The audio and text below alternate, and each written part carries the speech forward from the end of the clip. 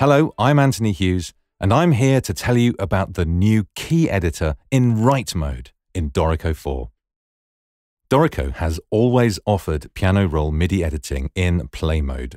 Now we're bringing the key editor to write mode, so you can edit and fine-tune your music right alongside the notation. The key editor is found in the newly expanded lower zone, shown with the key command Control-8. That's Command-8 on Mac. The key editor is opened with the rightmost panel selector button. The editor can be made taller by dragging the control to the right of the lower zone toolbar, and there is a zoom control that can be set to work either horizontally or vertically.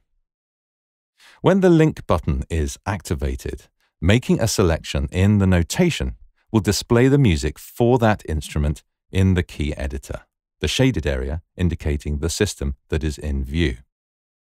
Switching to different instruments or different places in the music will update the key editor view and zoom to fit the music. Scrolling or zooming in the key editor will deactivate the automatic link until you click the button again. Selections in the notation are reflected in the key editor and vice versa. The key editor toolbar has a number of tools for creating and editing the music. The first button is the select tool that lets you select individual notes. Hold Shift while you click to select additional notes.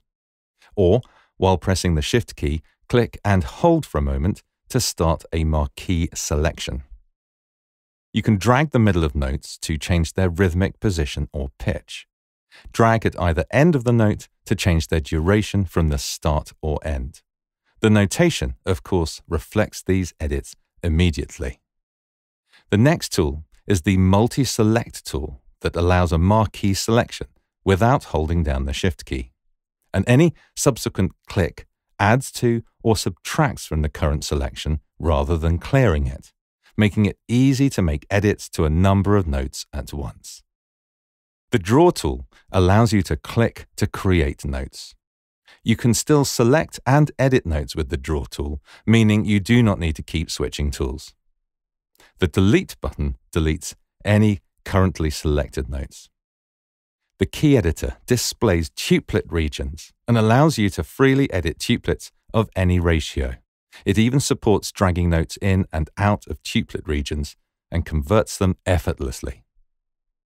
The key editor uses its own independent rhythmic grid, set here, that affects the divisions notes snap to as they are created and edited. As with previous versions of the Dorico key editor, you can view played note durations. The thin line at the bottom of each note shows the notated duration, and the thicker line shows how it is played. You can see the automatic humanization applied by Dorico following the settings in playback options. You can override these on a note-by-note basis by any arbitrary amount. They do not snap to the rhythmic grid, so you can add specific nuance to a performance.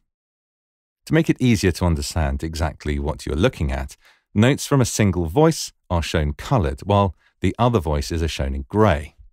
This drop-down lets you specify which voice you are highlighting. This becomes automatic when linked mode is engaged. Below the piano roll is the playing techniques lane, which shows the active technique that Dorico will be using to influence sound library playback. Hovering over the lane will display the expression map and routing information for that region. You can choose to hide the playing techniques lane. The velocity and controller editors are found at the bottom of the panel. Click anywhere in the lane to enable it for editing. Do the same with the piano roll. Use the same tools to draw in values and edit them, and there is a line tool for making gradual changes across a selection.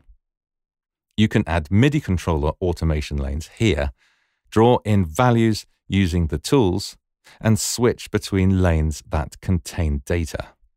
Select a point to fine-tune it, and toggle between being a constant or linear point. A future update will allow you to view multiple lanes at once. There's a new multi-edit tool for editing velocities. Select a range of values that you wish to edit, then use the tools to tilt left or right, apply a uniform delta, scale all of the values, or even randomize across the selection. You can also edit velocity using the histogram tool. Now, the histogram displays the distribution of all velocity data points from low to high. For example, this histogram shows a few notes that have a high velocity, a few notes that have a lower velocity, but the majority are around this central point. I can choose between making changes to all notes for an instrument, the current voice, or just the selected notes. That's a selection you can make in the notation. The tools allow me to make all velocities higher or lower in order to make an entire selection louder or softer. And I can scale those velocities up or down as well. I can reduce or increase the overall range of the velocities. If there are a few notes distributed across the selection that perhaps are too quiet or too loud, I can cap those by using these controls. And you can randomize the velocities for the given selection as well. The histogram is a very powerful tool, though it can take a bit of experimentation to fully realize its potential. So have a play with it. The new key editor brings increased levels of power and performance to Dorico, but this is just the beginning, and we are already working hard to bring more features to this area, including multiple concurrent editors and a reinstated dynamics lane. If you've enjoyed this video, please consider giving it a thumbs up to let me know, and subscribe to the Dorico channel right now to see much more like this. I'm Anthony Hughes. Thanks for watching.